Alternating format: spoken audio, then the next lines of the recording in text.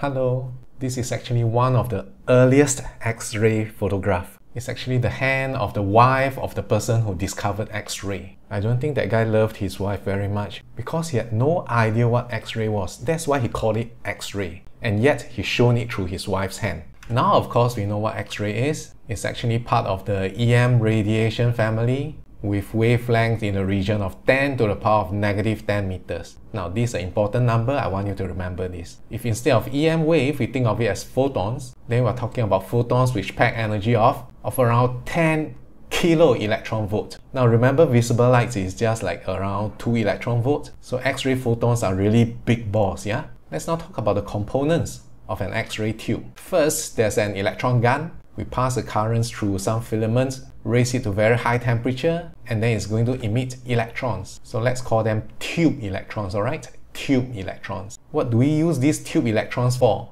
We smash them against the target matter. To make sure that the tube electrons bang the target matter really hard, we apply an accelerating voltage between the filament and the target matter. The accelerating voltage is a very high voltage, around 10 kilovolts. That means by the time the electrons arrive at the target matter, they will be having Ke of around 10 kilo electron volt. So when they smash into the target matter, they smash it so hard that the matter actually emits X-ray. If you study the spectrum of the X-ray that's given off this way, you see typically something like this. So notice we are talking about wavelengths of around 10 to the power of negative 10 meters. So these are all X-rays. But I'm sure you can see two distinct components of this spectrum, right? There's this one here that looks like a continuous spectrum. This is called the Bremsstrahlung X-ray. Bremsstrahlung is a German word which means breaking. B-R-A-K-I-N-G. So this continuous spectrum is also called breaking radiation. So besides the breaking radiation, you also see very distinct sharp spikes here. Clearly these are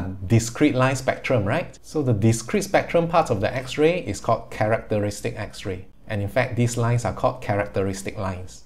The reason why an X-ray spectrum has both a discrete component and a continuous component is because two different mechanisms of producing X-ray photons are taking place at the same time in the tungsten atom. So let me start by explaining the characteristic X-ray first, yeah?